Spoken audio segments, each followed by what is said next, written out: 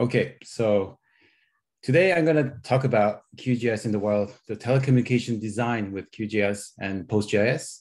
So my name is Justin Chang. I'm a GIS analyst with MOBIA.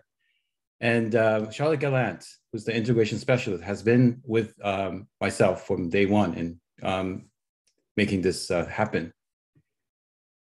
So for our agenda today, I'm going to talk briefly about who we are, since I think some of you are not familiar with MOBIA, and then go about talking about GIS at MOBIA, how we use GIS technology and MOBIA. And we're going to actually talk about MOBIA engineering design system called MEDS that uses the QGIS and PostGIS technology. So MOBIA is a leading expert in digital transformation. So we are innovative enterprise technology company. We started off in the telecom business, and then we kind of moved into other business as well. So MOBIA has an expansive technology solutions offerings, and we do offer digital transformation services. And MOBIA is proud to be recognized as one of Canada's best managed companies and Canada's top growing companies. So we are based in Canada, and we have 37 years of incorporation, and we have 700 employees across North America. And our headquarters are here in Dartmouth, Nova Scotia, in the eastern end of Canada. And we have offices in Vancouver, Toronto, Montreal, Moncton, and the United States. And we are a business and technology integrator. I mean, we help our clients with digital transformation projects and enterprise technology solutions.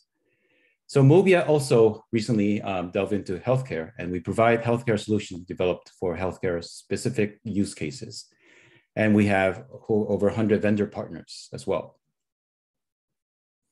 And some of the technology solutions that we provide are modern IT methodologies, application services, hybrid cloud solutions, cybersecurity, and next-gen networking as well.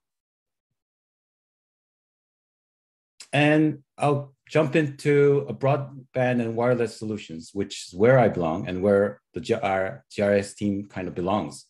So I'm part of the wireline team where we provide GIS services, and we do a lot of things with GIS.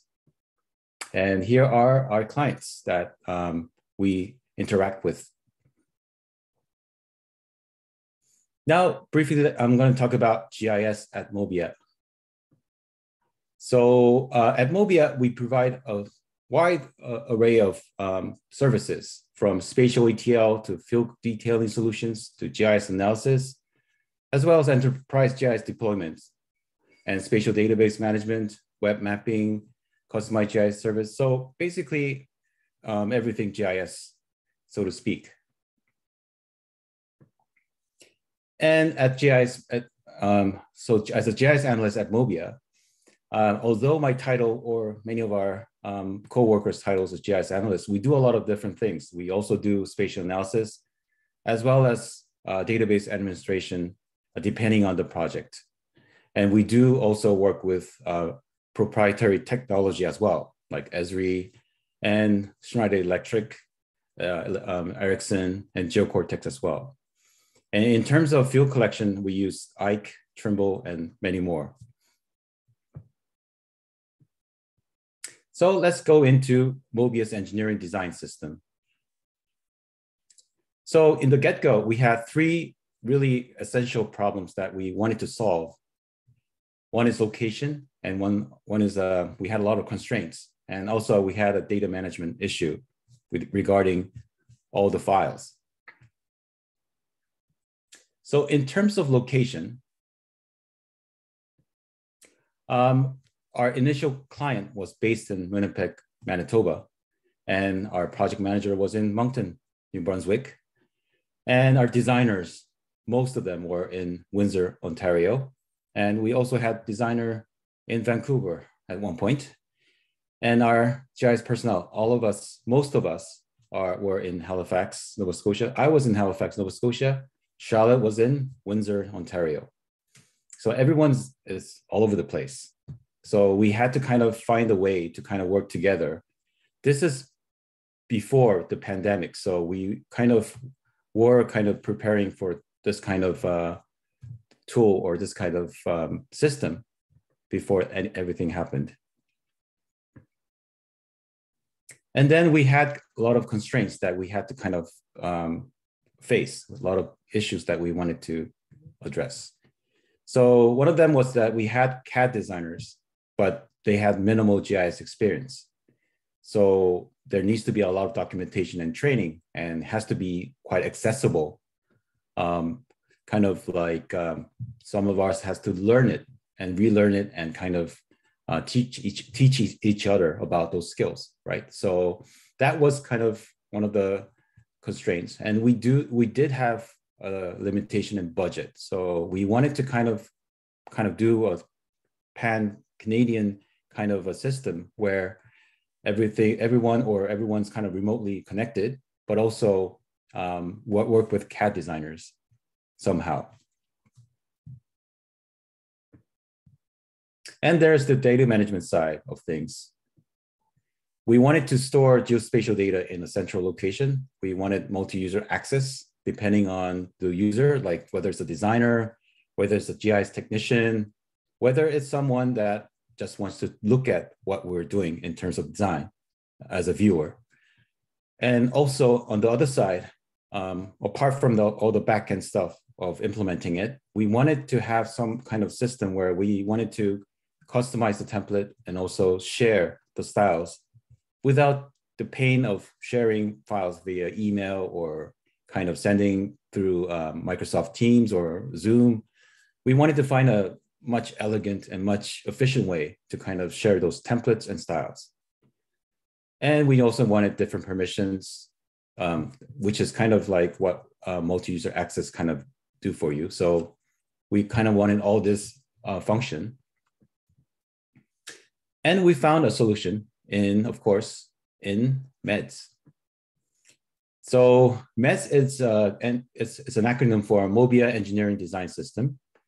It's a design tool for design technicians in the telecoms sector, and uses open source technology. And we use PostgreSQL database, basically PostGIS, and we store and maintain the data in that database. And all these plans are drawn using QGIS. So in the backend, we have PostgreSQL or PostGIS, and we have in the front end QGIS as a client software that we use to draw. And before we get going, we have to kind of understand where MOBIA kind of do our work. So we have to think about the fact that we also do a lot of field collection, and we collect the data, and then we kind of manage it. The data management is where GIS technician comes into play, and field collectors play a part in the field collection. And the designers are designing the data that has been collected and QC'd or kind of maintained by GIS technicians in the data visualization and analysis side of things. So I just briefly want to talk about IKE.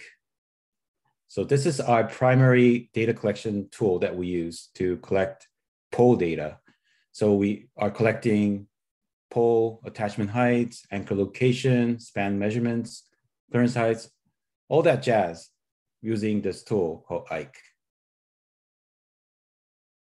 And this is just the kind of like the view that you would see in IKE office, where you can see that just from a pole, there's a lot of information that in one point. And once we collect those data, we manage the data in our database. At MOBIA, we use an enterprise system. We call it MEDS, but it's actually using QGIS and PostGIS technology. So all that collected data from IKE or data that's provided by a client would be housed in a PostGIS setup. And the benefit of having an enterprise GIS that is centralized, and because we use QGIS, we can share templates and styles across the board easily, instantaneously. And also we have the multi-user and permissions using the PostGIS native functions.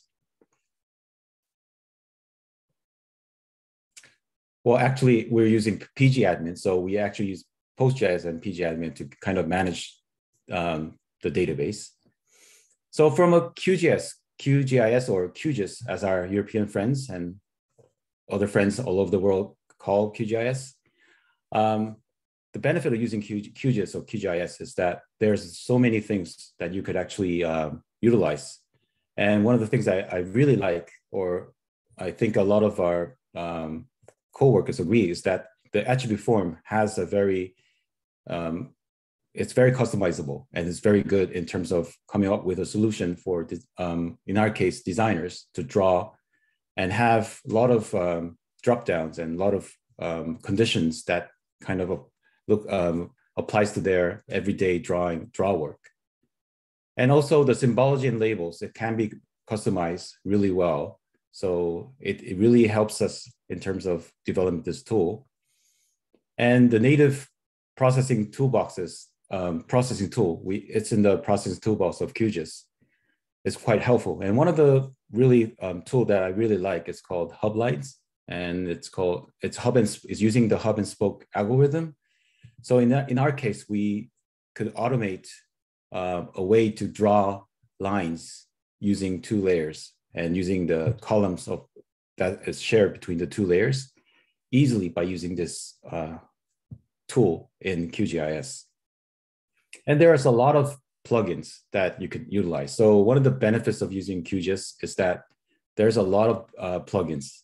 I can remember like last year, there were around, I could be wrong, but like less than 500 plugins. Now it's boasting 930-ish plugins. So it's a very robust kind of a plugin environment. So it's an ecosystem that kind of, so that you can actually get functions that's not native to the software itself, but there's a lot of add-ons that you could, or extensions that you could use. And one of the, I guess, favorites that I have is Quick Map Service, which basically gets you the base maps of, let's say, Google or Bing Maps and other cool base maps. And lat long tools, which allows you to kind of, if you want to know basically the coordinates of a place, you can use this tool to kind of find it out real quick and kind of use the tool to kind of figure out where the location is and whatnot. And of course, the mask tool that you could use for masking as well. So these are just 3, but like, I think Cliff has a very good video of showcasing some of the cool plugins from QGIS. So please check that out. And also, I think you can also incorporate a lot of the web feature services and web map services, as well as REST layers that a lot of the municipalities and provinces and other places that kind of has open data portals. So you can use those data in QGIS easily and kind of bring that in and kind of use it for your purposes. So that's kind of, I think in a nutshell, what I think up to now, what I think the QGIS is beneficial for us. And in terms of PostGIS, other than the fact that it's stored centrally, it enables you to use spatial SQL. So whereas the regular database would not allow you to use spatial SQL per se, because it doesn't have a spatial information, PostGIS allows you to kind of do analysis. So I think this is the word by Paul Ramsey, who's the founder and creator of PostGIS. He says you can do GIS without the GIS, without the GIS, basically. So you don't really need visual to do GIS with spatial SQL, as long as you know what you're doing. So that's pretty cool. And you can also have a lot of scalability for PostGIS. So for us, we started off 20 users last year, and currently we boast about 160 users. And basically with the minimum staff and minimum of GIS personnel involved, you can actually scale your business or your corporation depending on how many users you want, and you can expand it pretty quickly. And I think last week we actually had few servers online as well at the same time. So it's pretty neat how you can actually scale your servers and also move your information in a kind of a smooth transition way. So it was pretty cool in terms of using PostGIS and QGIS together. So let's get into the data visualization analysis part of MEDS. So MEDS is basically a design tool for designers. So it's only natural to actually show you how it actually draws.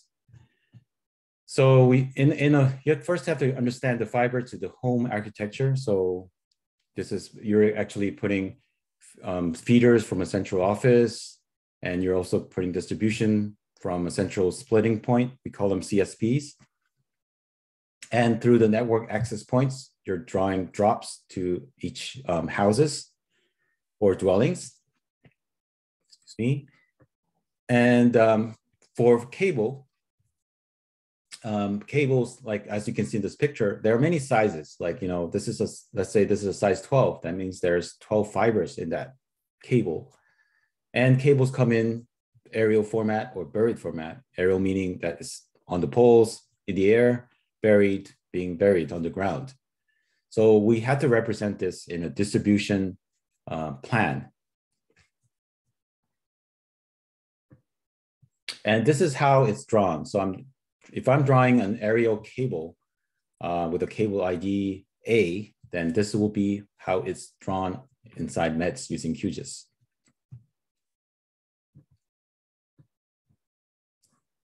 And let me show you how it actually looks like when I'm actually drawing one.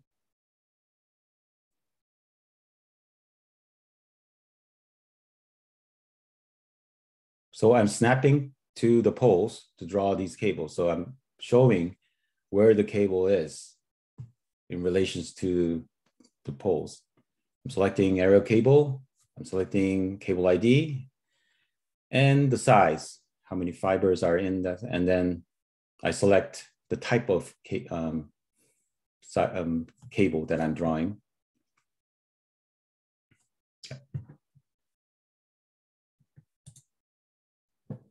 And also it's natural that in a telco design that you want to show terminals, and terminals look like this in real life. You probably saw this while you're walking somewhere. And we represent it as in one of our projects as a T, and the red T being something that's going to be added, the black T being something that's existing. And they place those T's on those poles. So I'm not really a designer, so I'm just trying to show you how it works. So for those designers out there, telecom designers out there, I might not be accurate in what I'm drawing, but I'm just wanting to show you the functions of a MEDS.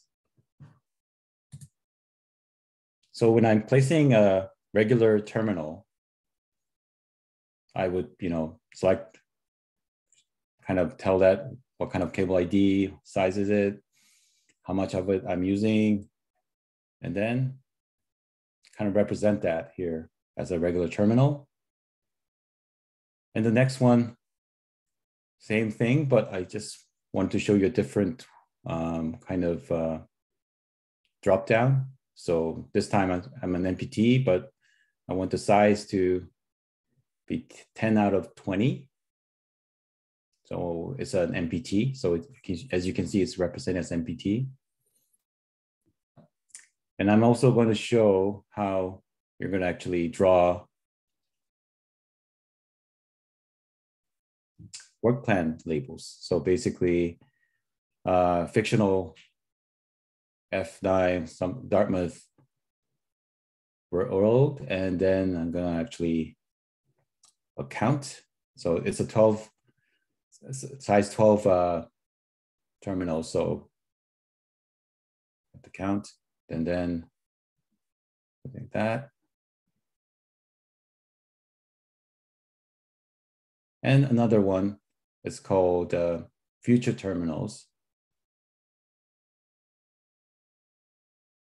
So for those who are wondering how the labels kind of differs, is I'm just using a lot of SQL conditionals in the back. So QGIS allows you to actually kind of program it for those labels to what you want to do. You can actually have it to show different colors. And in our case, if it's a MDU, it's this case yellow, and if it's a commercial, it's a different color, whatnot. And as you can see, when I chose MPT, it becomes blue, things like that. And for the work plan labels, a lot of the functions are kind of automated so that the designers make less mistakes. And we also draw pets. Pets are things that you probably, if you're walking around houses, you probably saw this. I saw one this morning while I was walking too. So these are connection point for underground cables. So that means there's underground cables beneath this. And so these are kind of shown as these symbols. And for our project, these symbols were actually drawn by myself and some of my colleagues. And I also used open source software called Inkscape to draw these symbols. They are, Inkscape is quite easy to use. And I'm using them as point in this case to kind of place those pads.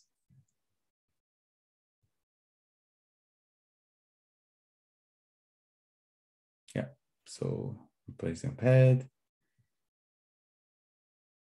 drop down, choose a selection, and some of the more drop downs. Yeah.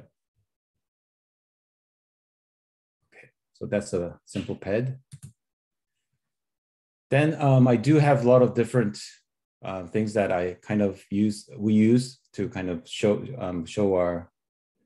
notes or show slacks.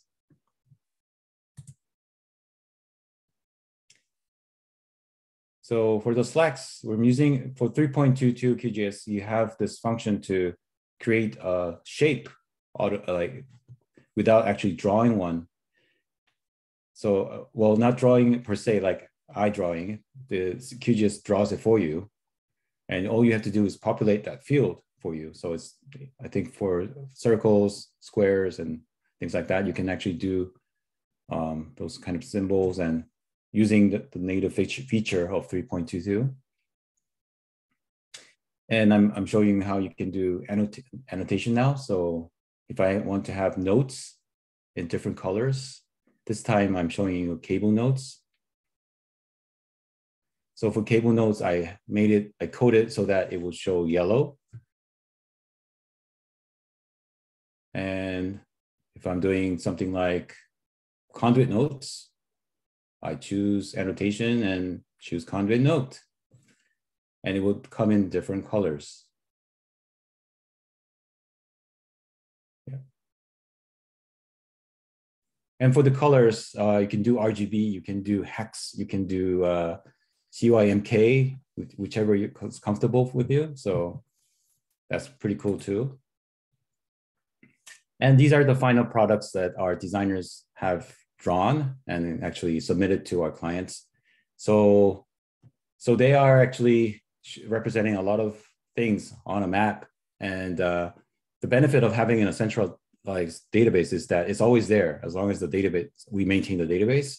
So they can come back and fix things. And from, let's say, a co-worker's perspective, if someone is kind of busy and he can't come to the project again and to fix things, he can easily come in and just continue onwards with the work without hassle, because everything is there. It's not file sharing, basically.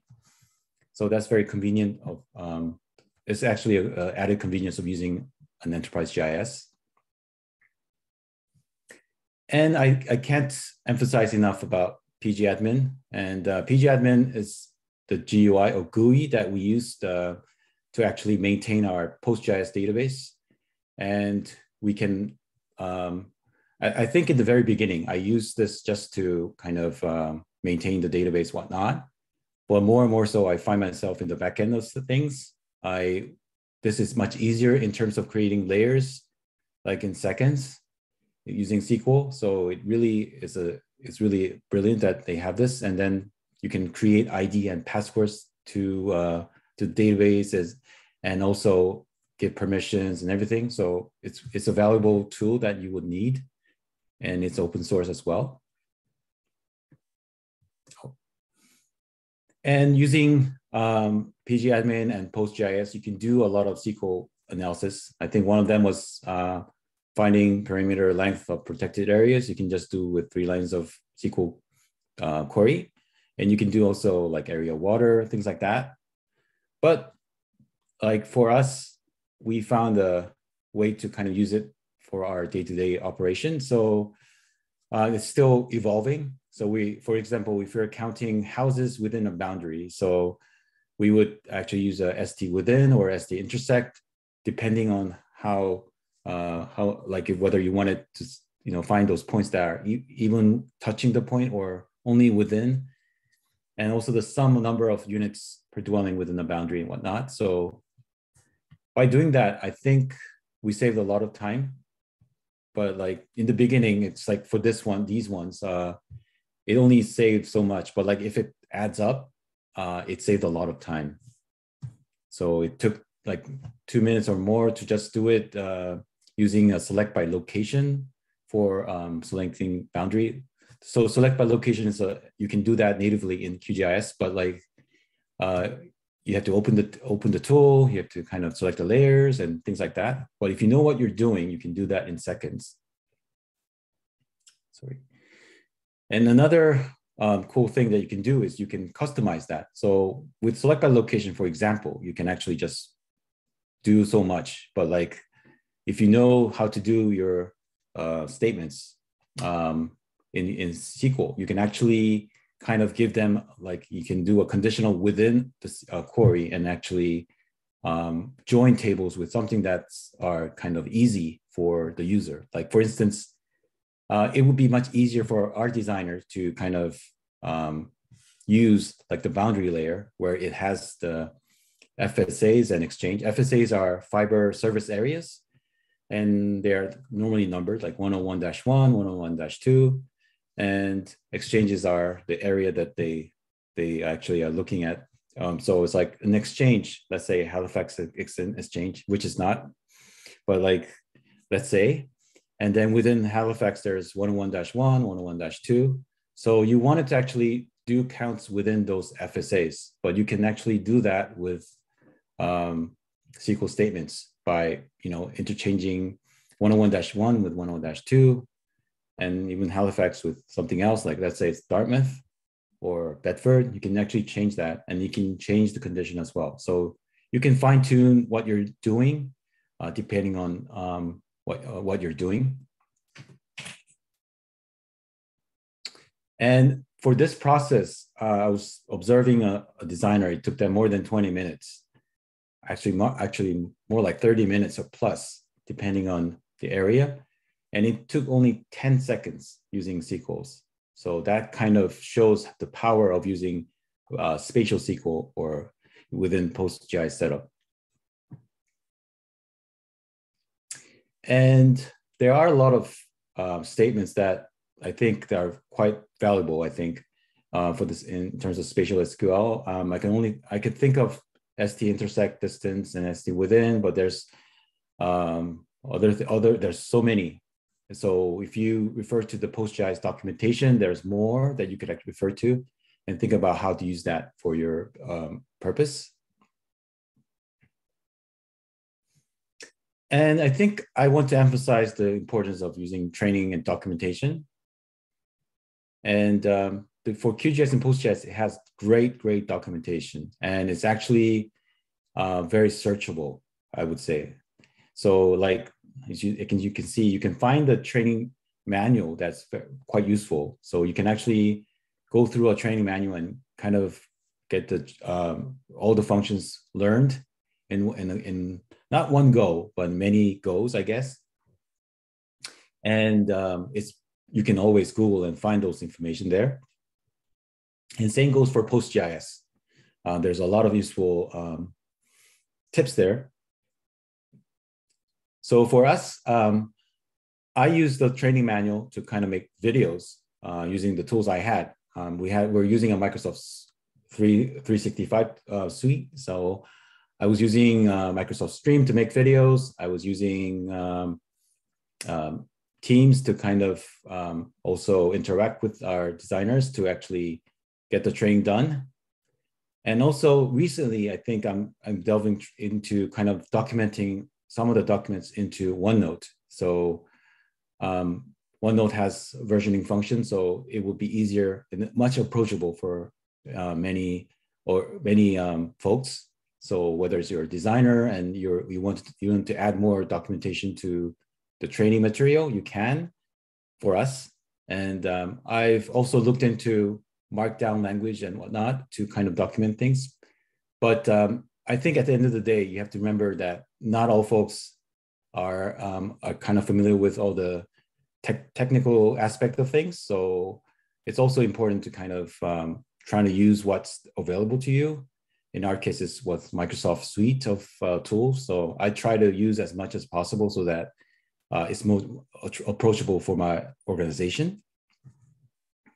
But training and documentation is very important. And I don't know how many documents I created for our purposes and videos, whatnot. So it's essential. It takes a lot of time to do it. And because I had some documentations and videos made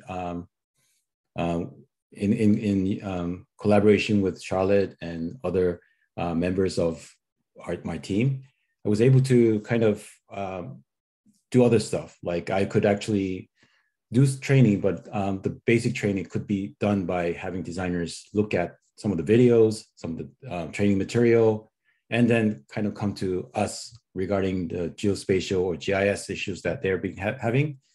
So it kind of freed us up in terms of dealing with the database issues and the front end QGIS issues that came about as well. So the takeaways from my experience and also Charlotte's experience as well is that there's a huge cost benefit to having an open source setup, QGIS and PostGIS. I wouldn't go into too much detail about it, but like, of course, there's the cost of having the laptops, having the personnel, whatnot. But like, it gives organization the freedom of spending like the budget. If you are having a budget limitation, it gives you the freedom to actually delve into GIS without worrying too much about, let's say, if you're just doing front end application client side GIS stuff, then maybe QGIS. But like if you're also wanting to kind of like us scale a bit and kind of expand little by little, there's of course there's cost of the server and whatnot, but like still in terms of software and in terms of database itself, there's definitely a cost benefit to it. And also there's the benefit of customization. We can, I mean, we didn't really reinvent the wheel, but basically we're just sitting on the shoulders of giants, basically, of who made QGIS possible and PostGIS possible. But for us, we could actually customize some of the front end, the client side, things that we want to use for our purposes. It could be small things, but something more complex. So that's the benefit of using an open source software and database. And as a geospatial or GIS professional, it's an enriching experience for both myself and I believe Charlotte as well. Because like we also look at front end of stuff all the time, but with PostGIS and QGIS, you also look at the back end of things, the database and how things go about. So although it's minimal, I wouldn't say back end, but like still, you kind of see under the hood what goes on, like when you do use QGIS and you do deal with other things that you wouldn't have dealt with when you use a PostGIS or QGIS setup.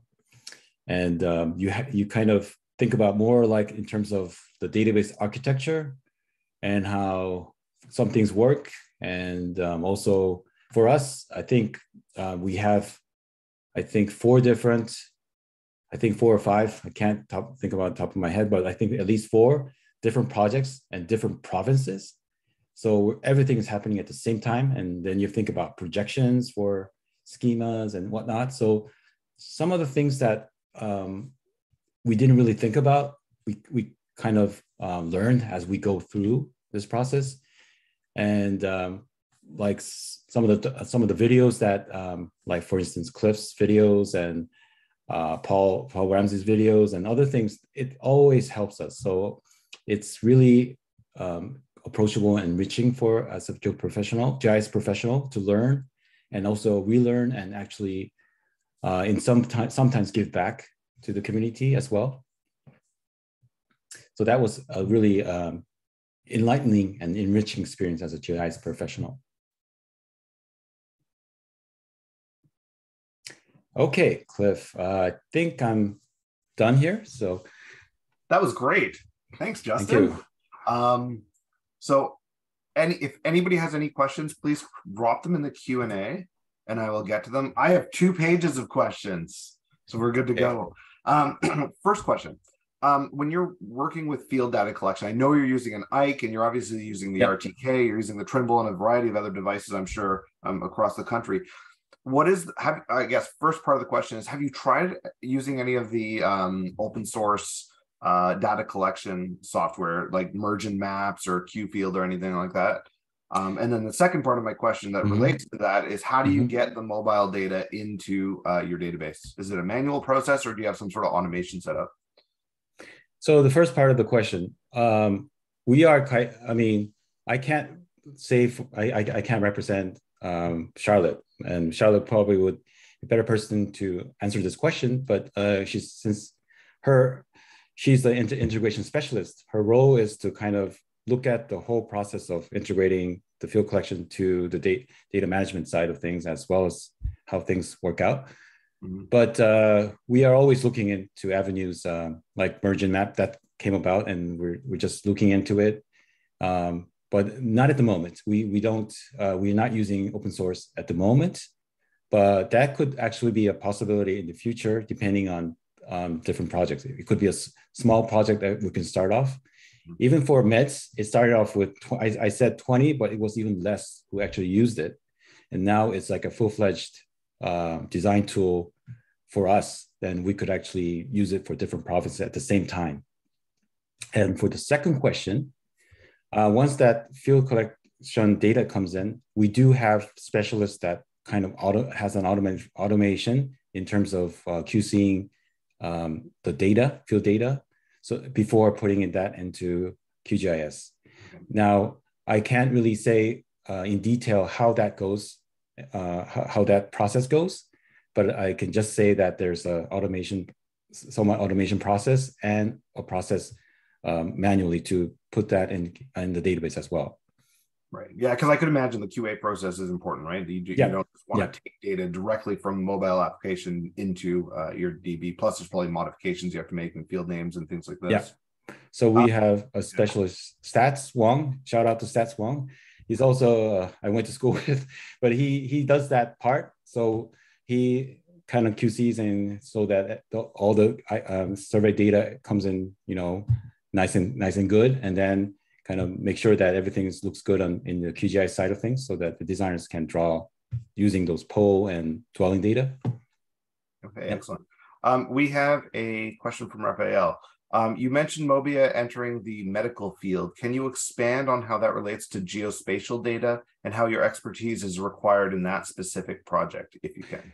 So for that, for the medical part of things, I can't really speak for that per se, because I have limited knowledge on the medical part of things, but we do have a kind of a application called SearchCon. So I advise, if you're interested, look at our website, mobia.io. There's more information on it, but not yet. I know the very beginning of GIS, you could actually trace back to John Snow's cholera map and whatnot. And there's a huge history of, mapping and GIS with health data. But at the moment, I could say that I have limited knowledge on to answer that questions, but it's something that is quite interesting. I mean, we could actually think about, going into GIS in terms of the health sector as well. Yes. Right. I love your training. I love that you set up videos as well as documentation.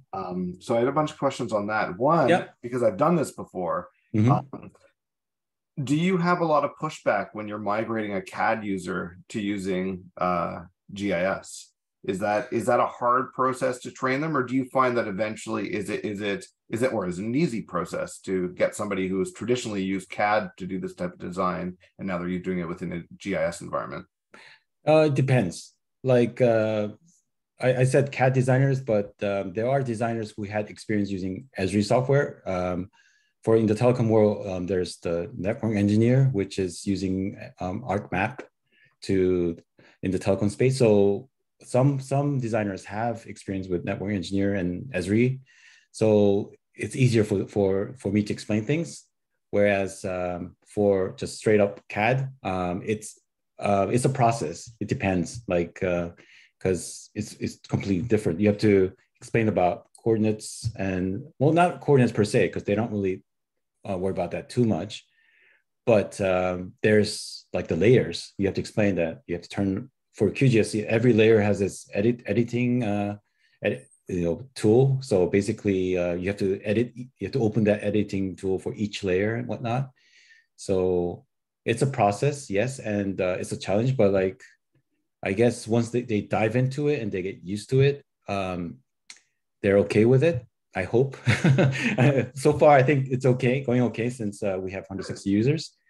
But I guess another challenge would be how in GIS software, it's all done in like the map view, whatnot. And, printing the map or in the layout is kind of the last thing you do. But I find that a lot of the CAD designers and designers per se, they spend a lot of time on the layout view also. Yeah. And that's where I think I hope more improvements come with QGIS, so that it's much more intuitive in terms of.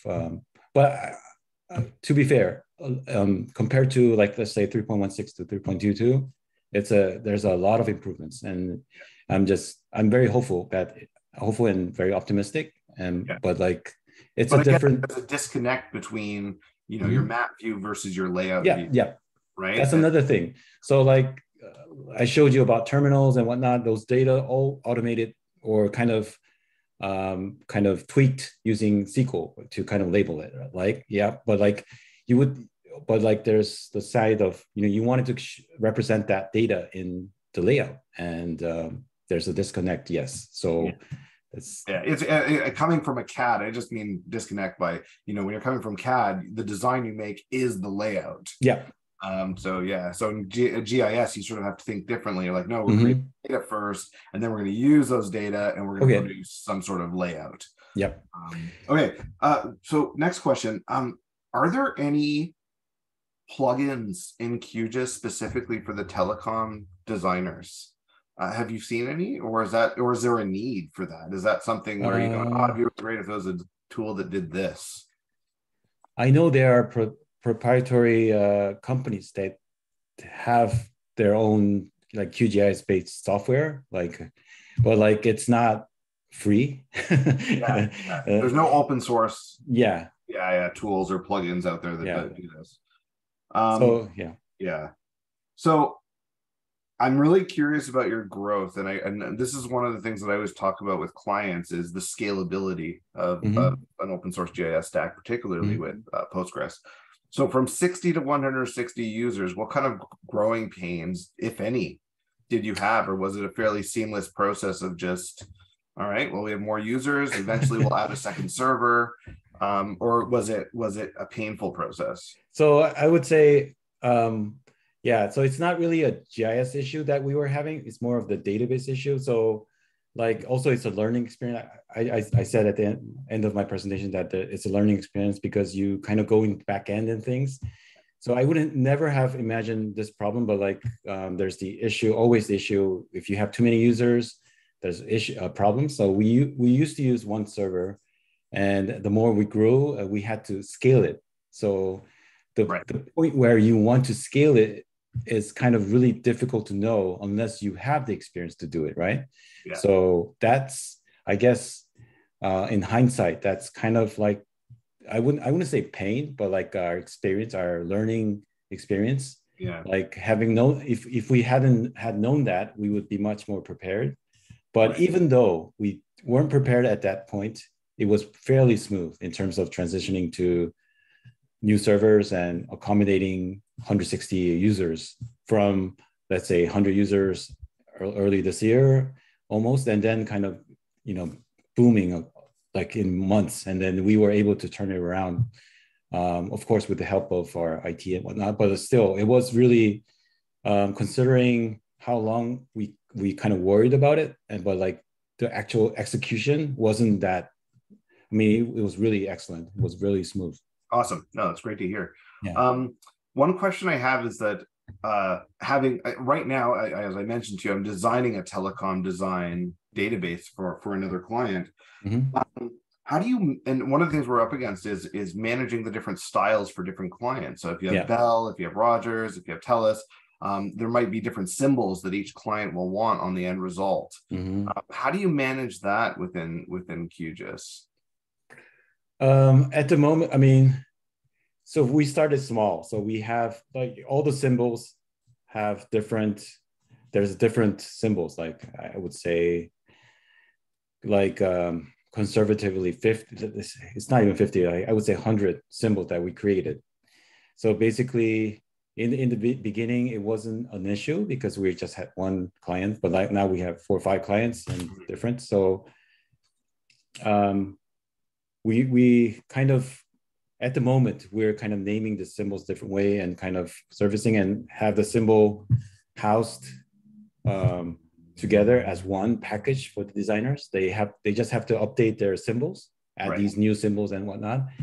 But it's going to be a problem, yes, because some provinces, some clients have different standards and symbols, and there's so much you can draw with this. I was drawing with Inkscape. I was like the drawer, the database manager, you name it. Yeah. But like, yeah, it kind of, but it's an interesting, but like, it's something that I was kind of in the avenue of thinking, but it's a good question, yes. And how do you, because like also you have to think about where you house those symbols. Yeah. And embedding could be one option that we didn't really get into, but you can embed those symbols in the styles itself, and you can share the styles as well.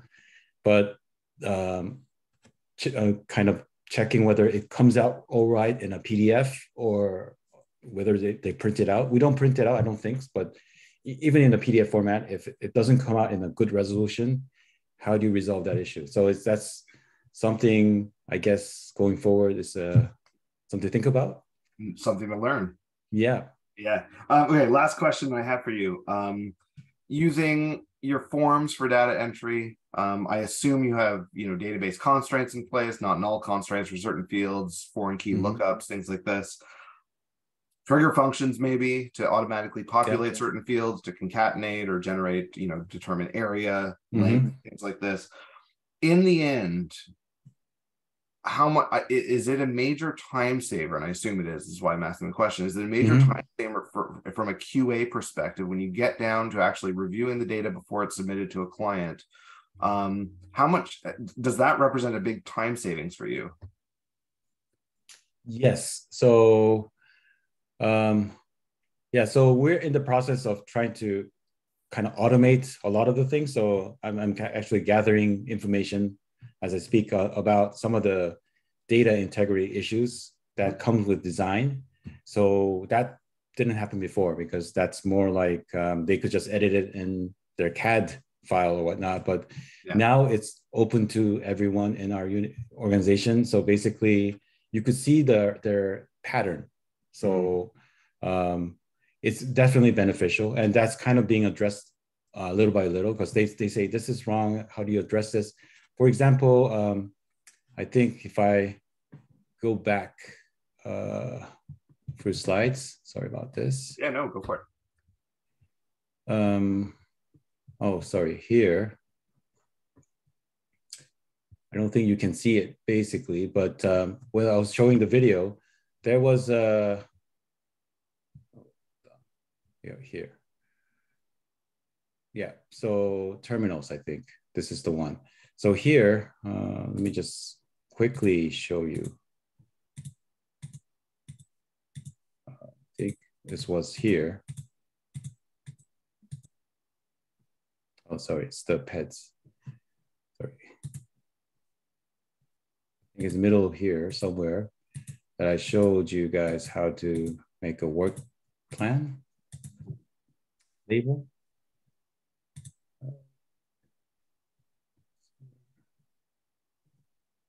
About this. Yeah, so here you can see that this is a work plan. It doesn't, it seems like a before we used just a text field one by one. Yeah. And as you can see, I mean, you're not perfect. Nobody's perfect. So you probably have typos and whatnot. So the second line is like automated. So that when you kind of select a size 12, this is automated with the 12 embedded into it. Right. And so the 12 and 12 would kind of match. So I don't know if it answers your question, but like, no, it does totally, because it just saves you time. Like I guess my question was really on data integrity and QA at the end. Mm-hmm. Right? So but like it saves a lot of time. Yeah. So also this is just one of the design kind of, I guess, our way of workaround or solution to that issue. But even if we do that, to human is to error, basically. So you would actually have some mistakes, and you would, so we're kind of thinking of how do you batch solve some of the, like, automate it. Like automate the process of QA. Yeah, that's really interesting, actually.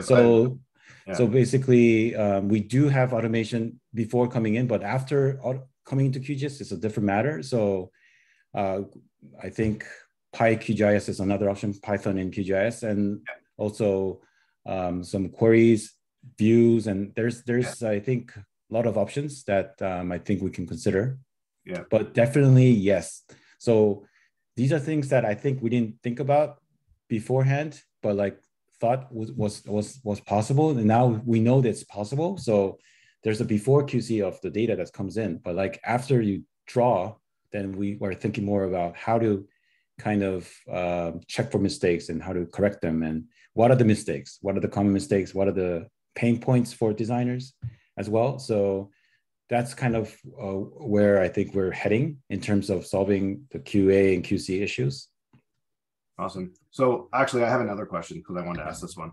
We have a minute left. Officially. Again, I could talk to you about this all day, but backups, restorations, this is really important stuff.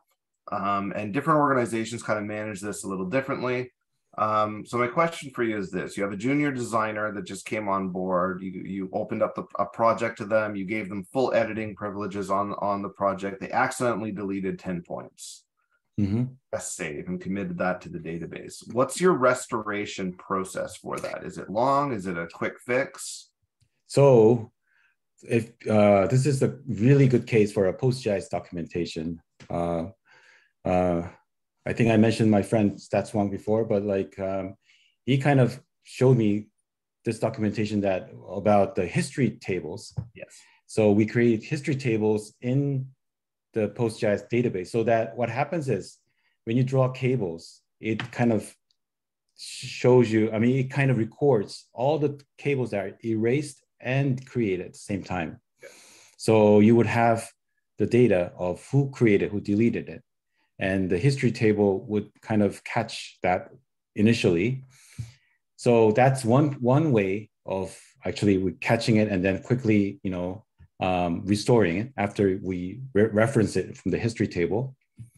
But another way is we also back up the database quite often. So we can restore it to a certain date and kind of restore it. But like that's, as you know, it's quite painful because you have to stop the work and kind of revert back. And some people were doing work, right? So that's sometimes not feasible, right? Yeah. So that's the two layers I think we have at the moment. Yeah. So we don't have history layers for history tables for all tables. That would be a process, and that's using trigger functions. Right. Basically, it's just selecting all the recently drawn, and then it gives you a time span when it was created, who created, whether Justin deleted without knowing that he did, or something like that. So you would actually know what happened.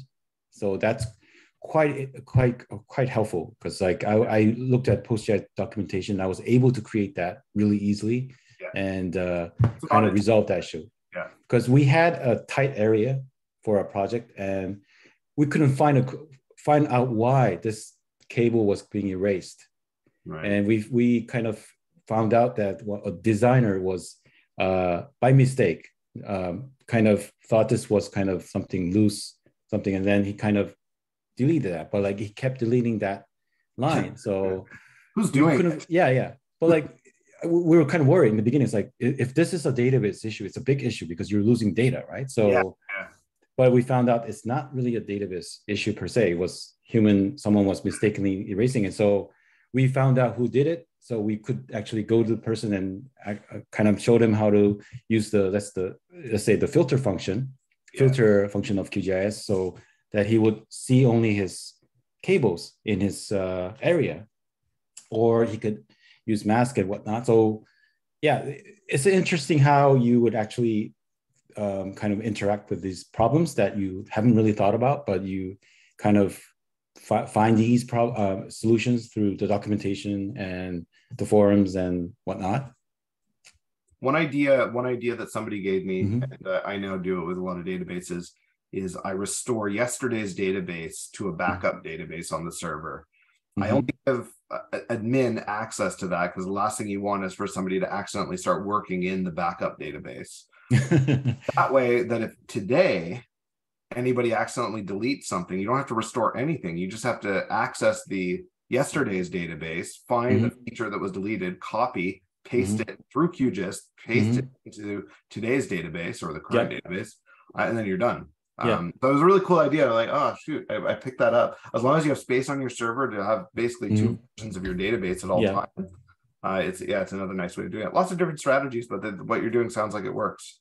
And also you could actually have, let's say, I don't know, a separate computer that you kind of have like in parallel to what you have, and you back it up and kind of store it there. And then when you have issues, you can always, like you said, copy that and export it out, and copy and paste it in QGIS, and you're all set for those important ones. We also restore to another VM. We'll just spin up another VM and restore yesterday's backup, and then grab whatever, then connect in QGIS. You connect to that server, the backup server, restore whatever points you want. Yeah, there's a lot of ways of doing it. It's all. Yeah, and there's also you have to remember there's versioning.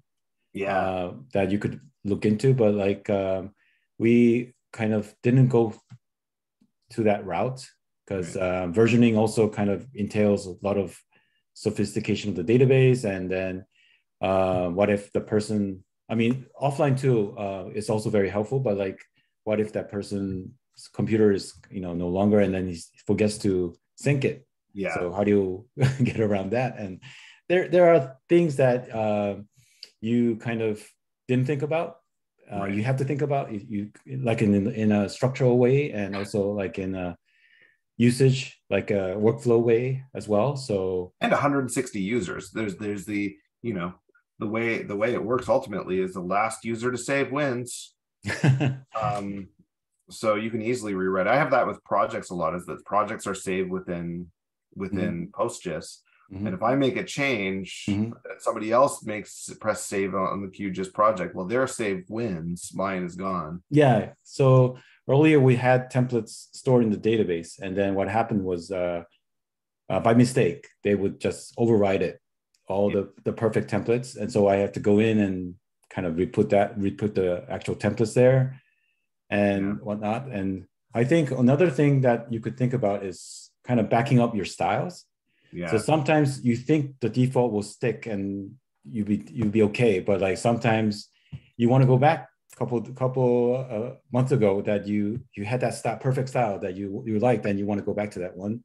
If you kind of back up your style somewhere, In our case, we back it up at SharePoint, and you could actually go back and actually bring that style back or share that style with your coworkers if you need to.